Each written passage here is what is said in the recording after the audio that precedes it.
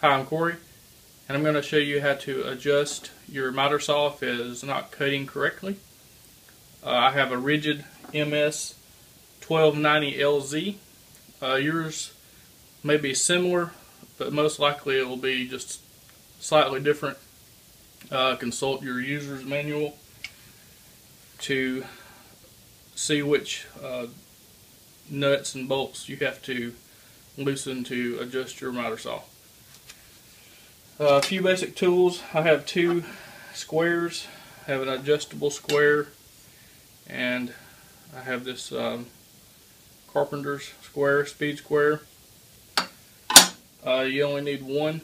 Make sure your squares are true, and make sure the surface of your squares are clean.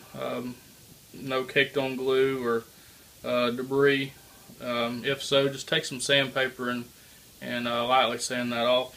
Also, make sure your miter surface, your miter box surface, is also clean.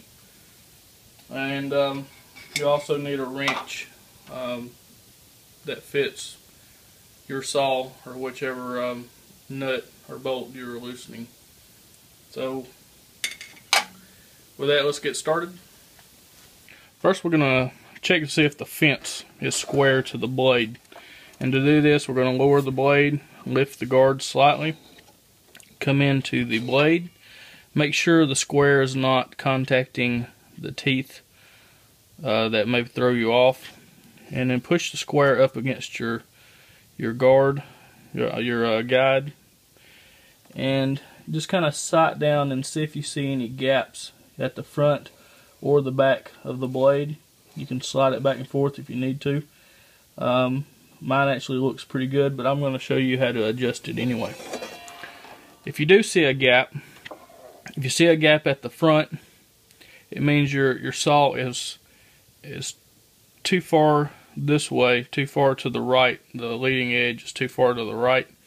So you need to adjust your fence accordingly. And if it's at the back, it's the opposite way. On this saw, I need to remove this fence extension and one on the other side.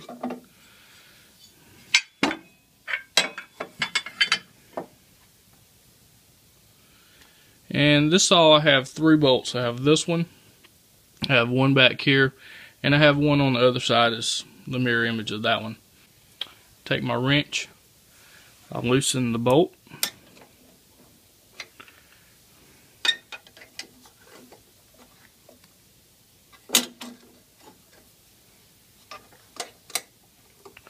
Okay, all 3 are loose. I'm going to take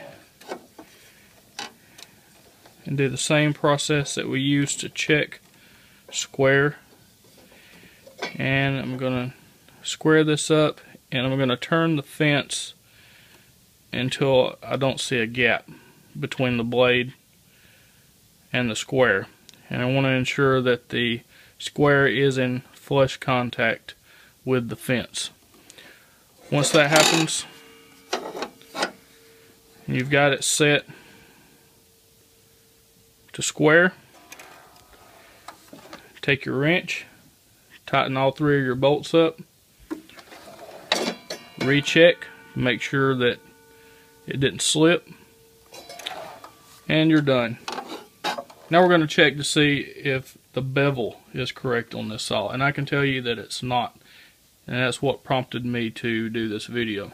You want to come down, get your square. This one's a little tall, but I don't have a shorter one, so it'll do. I just come down far enough to where I can gauge to see if I have a gap, and I have a noticeable gap here. I'm not sure if you can see that on camera, but my blade is tilted this way too much. The way I adjust the bevel on my miter saw is I loosen this bolt and a bolt on the other side, just like it. And it allows me to turn the bevel freely Okay, that's loose. I'll repeat the process just before, and again, making sure that there's no debris that could throw your measurement off. And you don't want to be on a tooth. You want to contact the blade. Okay. I'm gonna try not to move it.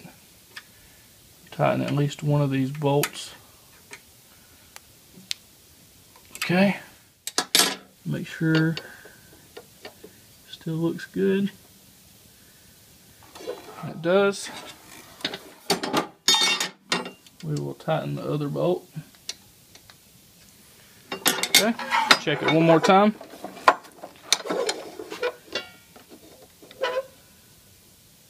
That's good. I'm going to check the guard one more time. And that's good.